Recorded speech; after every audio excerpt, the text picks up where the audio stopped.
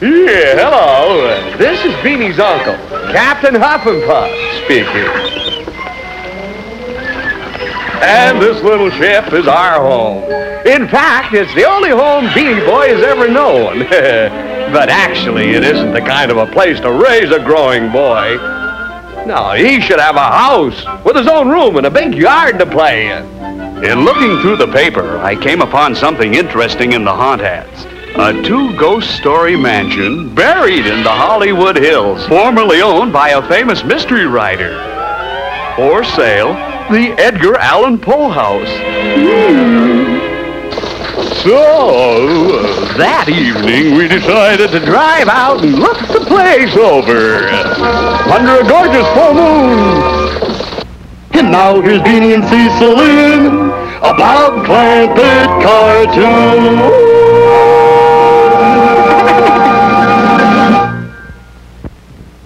Beany and Cecil meet the Invisible Man. Look, Uncle Captain, there's the Edger Allen Poe house now. Golly, that house looks haunted. Look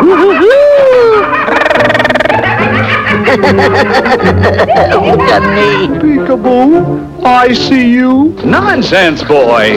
It's just your imaginary.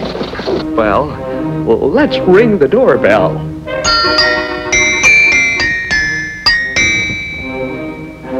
Gosh, Edger Allen is just a Poe shadow of his former self. Greetings, fellows. Welcome to my wistful retreat.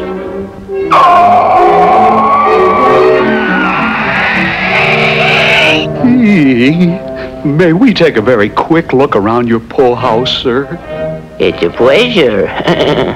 Now, this is my office room. And if you're interested in heraldry, here is my coat of arms.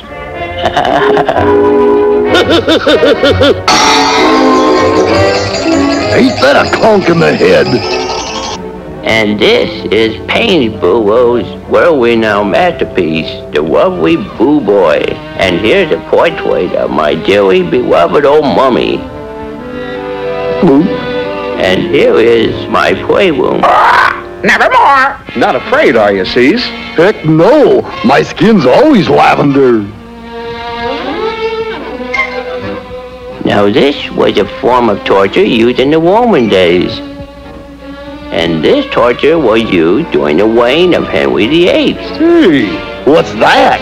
That's one of the latest forms, television. Yeah, isn't it? And now, fellows, I'd like for you to meet my permanent Poe house guest, the Invisible Man.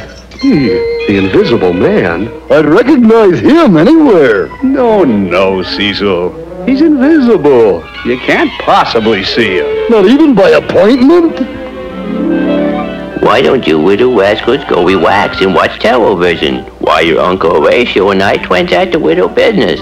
Let's go, Horatio. Okay, Mr. Rich Louse, Poe Souse. No, Cease, not Poe house, Rich Louse. Now you got me doing it. Tell me, Mr. Raven, is there anything good on television? Nevermore. Good evening, ladies and gentlemen, and welcome to This Was Your Life. The following program is brought to you in unliving color. And now, it's time for the Scary Como Show, brought to you this week by Boris's Car Lot.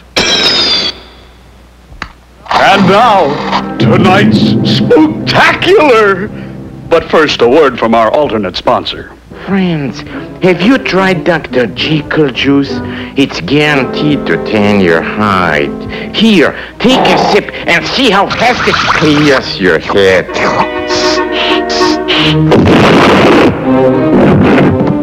Quoth the Raven. Nevermore! So sit back and relax. Reach for a bottle of Dr. Jekyll juice. Why, before you know it, you'll feel like an entirely different person. And now a word from our alternate sponsor. Friends, are you constantly troubled with a cold? A cold what? Do you ever wake up with a splitting headache? Are you troubled with a pounding in your head? Anybody got an aspirin? Are you beginning to see things that aren't there? Am I? You're darn tootin'! Let's get out of here! Uncle Captain! Uncle Captain! The Invisible Man is loose again!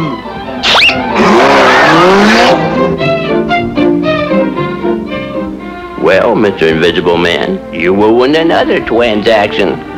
You're a naughty, naughty widow rascal.